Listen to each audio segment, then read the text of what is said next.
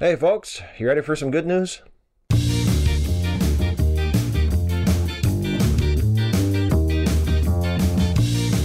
First up, researchers at MIT have built a device capable of producing water out of thin air.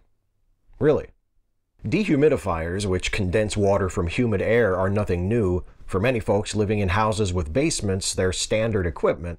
But this device is different. It's called the water harvester, and it produces water not from humidity, but from dry air.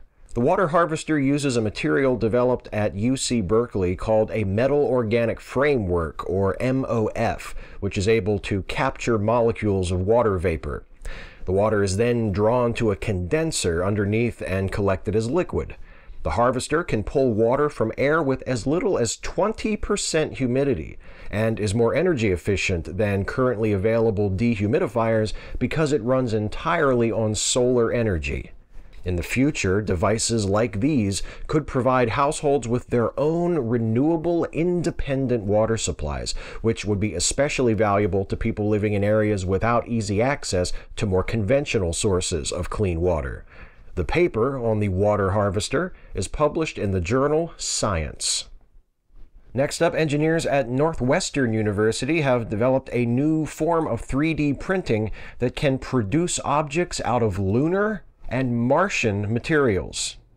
If humans ever colonize other worlds, they'll need to manufacture tools and building materials from the available natural resources. Though such undertakings are still decades away at the soonest, that manufacturing technology now exists, thanks in part to Professor Ramil Shah and the Tissue Engineering and Additive Manufacturing, or TEAM lab, which she leads at Northwestern's McCormick School of Engineering. Shah and her associates have created special 3D printing inks using simulations of lunar and Martian dust, the same raw materials astronauts would have available on the Moon and Mars. The main breakthrough here is in the formulation of these inks. Once that's done, the manufacturing process is similar to other forms of 3D printing. After printing is complete, the lunar and Martian dust hardens into a flexible rubber-like material, which can then be fired to harden it into something like a ceramic object if desired. Space travelers of the future could owe quite a bit to Professor Shah and her colleagues at the TEAM lab. This research is published in Scientific Reports. And finally, speaking of space exploration, last week astronomers revealed some new details about one of the most distant objects in our solar system. The object is officially designated 2014 UZ224, though its nickname is DeeDee. DeeDee circles the Sun at a distance 3 times that of Pluto, making it the second farthest known object in the solar system.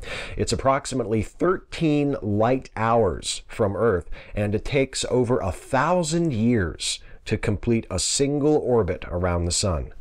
DeeDee was first observed a few years ago, but not much has been known about it. We now know a little more thanks to newly released observations taken using the ALMA observatory. We know how large DeeDee is, approximately 635 kilometers in diameter, which should be large enough for it to exhibit hydrostatic equilibrium, which would mean DeeDee is spherical in shape and therefore eligible to be considered a dwarf planet. There are potentially thousands of similar objects yet to be discovered orbiting on the extreme edge of the Sun's gravitational influence.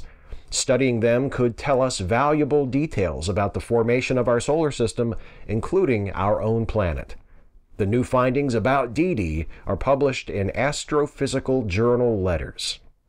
A new device can harvest water out of dry air. A new 3D printing technique can manufacture materials out of lunar and Martian dust.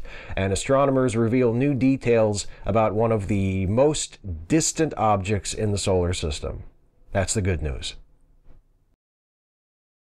Hey folks, one more thing before I go. I hope you enjoyed this one. If you did, please like, share, and subscribe. And also, please consider helping me to make more videos like this one by supporting this channel through Patreon. You can go to patreon.com/Steve Shives to become a patron. Thanks for watching, and we'll see you next time. She slept through the entire thing, I think, didn't she? She doesn't know what she's missing.